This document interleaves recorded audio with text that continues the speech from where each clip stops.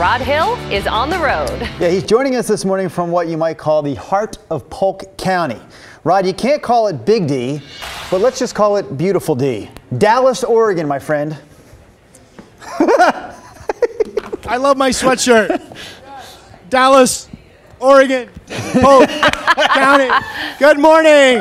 Woo! We're just going to have some fun meeting some folks. So CJ is a dragon. That's the mascot for the high school.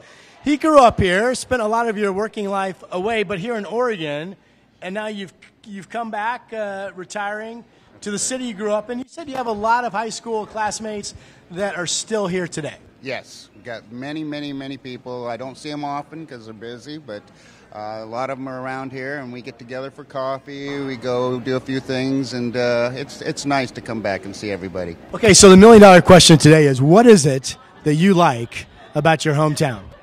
I like the people. I grew up here. I had a lot of my parents weren't around very much, and I had a lot of friends whose parents drew me in, gave me some mentoring, gave me a vision of how it could be. And at one point in my life, I had no hope, and then I turned into this. And I had a wonderful life. I've traveled all over the world. This sounds like home base. This is home base. A lot of people, when I came back here, said, "Why did you come back?"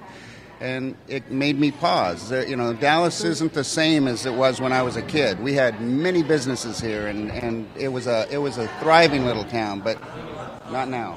But it's coming. I mean, it's not. It's coming back, I'm going to say. I see a vision. I see them coming back strong, and I think we'll see that in the next 5 years. CJ predicting much growth in the next 5 years. Where did my Dragon shirt gal go? Come over here, dear. Dallas Dragons. Are you a graduate of the high school here? Yes, I am. I graduated in 1979. I've lived all my life here in Dallas. I graduated in 1980. This is my first time to Dallas. Well, you should come more often. Well, I should. We have a really nice town. I didn't know people here were so friendly. I would have come years ago. Well, we are. We have an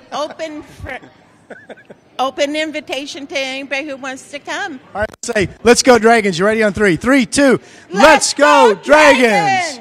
All right. I love people that love to get up with us early in the morning.